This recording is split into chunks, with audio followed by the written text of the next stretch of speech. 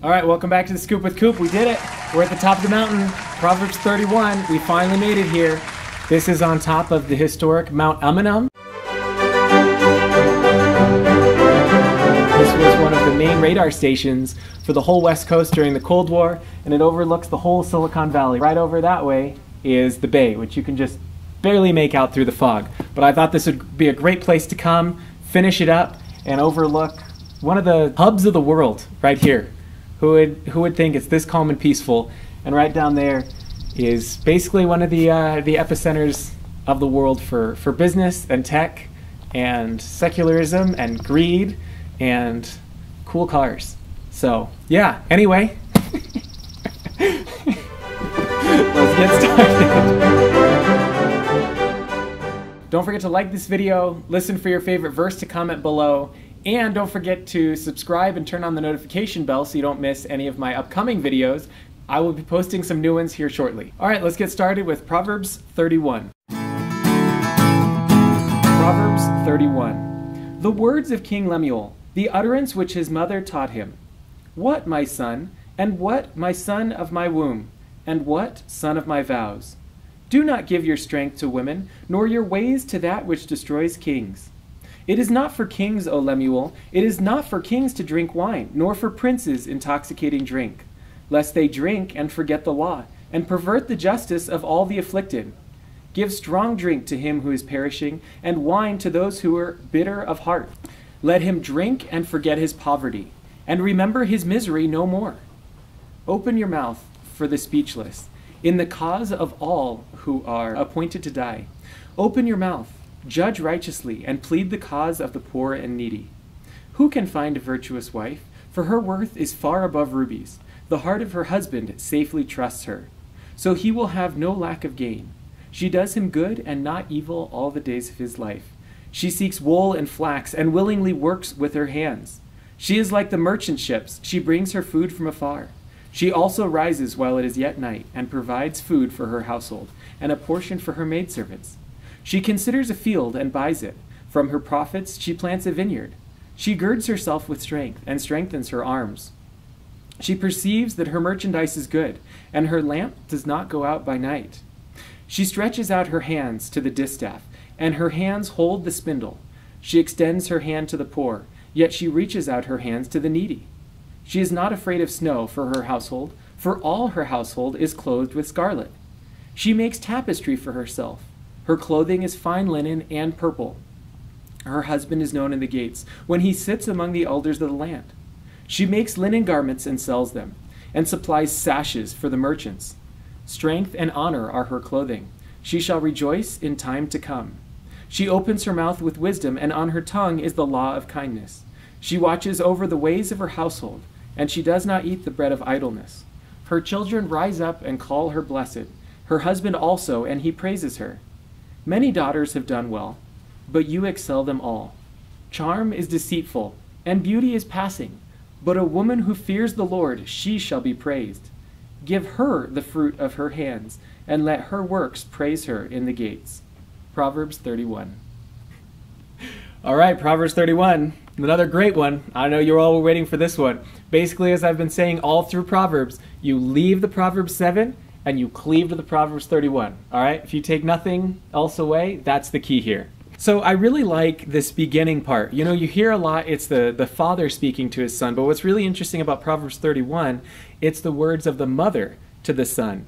And she says, don't give your strength away to women, and don't give your ways to that which destroy kings. And then she gives some specific examples. She tells him not to drink wine. She said it's not for princes to drink wine because princes are supposed to rule. Kings need to know the law. And if they pervert justice, then they're not a righteous and godly king. She says, give strong drink to him who's perishing, and wine to those who are bitter of heart. So if we want to be, striving for the best that we can be, we need to make sure that we are not taken by alcohol either. That's also a common theme throughout Proverbs. Jumping down to verse 8, this is great here. Open your mouth for the speechless. Open your mouth, judge righteously, and plead the cause of the poor and needy. In Bible times, but even today, so many are poor and needy and afflicted. And it's a mother speaking to her son who is a prince who will be in that position of authority, and she's telling him, make sure you don't forget the poor and the needy. They are the ones that need your defense. All right, here we go, verse 10.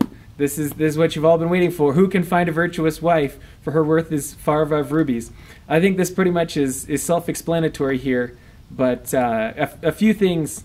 I really appreciate her, the industriousness, if that's a word. Yeah, the industriousness of the Proverbs 31 woman. She's not just sitting around at home all day. She's working with her hands. In verse 13, she willingly works with her hands. She's like the merchant ships, bringing her food from afar. She's managing her household. She's managing her family. She has servants. She considers a field and buys it. From her profits, she plants a vineyard. She girds herself. She strengthens her arms. This isn't just the passive sit at home. So many people want to say that Christianity in the Bible, puts women down. But this is exactly the opposite. If you read it, it's really giving the woman a very prominent role within the household, within the family. She is running things. She's running a business here. It says she's, she makes linen garments and sells them. Her husband is known at the gates.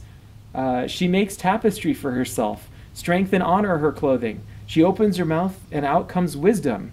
On her tongue is the law of kindness. She watches over the ways of her household, and she's not idle. I appreciate that so much. And then, of course, the end here is always the famous one. Her children rise up and call her blessed. Her husband praises her. Many daughters have done well, but you exceed them all. But what I really appreciate about this is the industry that she has, how she's working, how she's creating things, how she's running that household, how she's checking the merchandise, she's creating product, she's growing things, she's buying and selling, all those things that so many people put the Bible down for as saying, oh, women are oppressed in the Bible, women are oppressed in the Bible days. In Christianity, they just sit home and do absolutely nothing. But Proverbs 31 is exactly the opposite of that, and that's what I appreciate so much. She's running her family, and she's industrious, she's diligent, she doesn't eat the bread of idleness. Verse 30 and 31, a great way to end Proverbs. So all throughout Proverbs, we've seen the fear of the Lord, fear the Lord, fear the Lord. And right here in verse 30, it sums it up for finding a wife. Charm is deceitful and beauty is passing, but a woman who fears the Lord, she shall be praised. Give her the fruit of her hands, and let her own works praise her in the gates. So I really appreciate these two verses. You have to find a woman who fears the Lord, just like as we all need to fear the Lord. So also we need to find a woman who fears the Lord, because she will be praised. And right here in verse 31, it's interesting. It says, let her own works praise her in the gates. Of course, the gates were the place of where people would meet and gather and do their business and do pretty much everything in Bible times, in these ancient times, would take place at the gates. And so when it says, let her own works praise her in the gates, that means that she had to be diligent. She had to have an industry. It wasn't that she was just trailing in her husband's image. It says, let her own works praise her in the gates. So find yourself a woman who fears the Lord, and there's probably a squirrel down there. So it's been an awesome experience doing this Proverbs challenge. Hope you guys have enjoyed it as well. I have loved diving into the Proverbs. Actually, yesterday I got a call from someone who watched one of my videos. You know who you are. Watched it 3 times, loved it, called me and said, hey, thank you for making an impact on my life. So don't forget to comment below your favorite verse. I appreciate hearing from you as well. And we made it. I thought this would be a great place to film the final proverb. So yeah, I never know how to end these things. Leave the Proverbs 7 and marry a 31, right?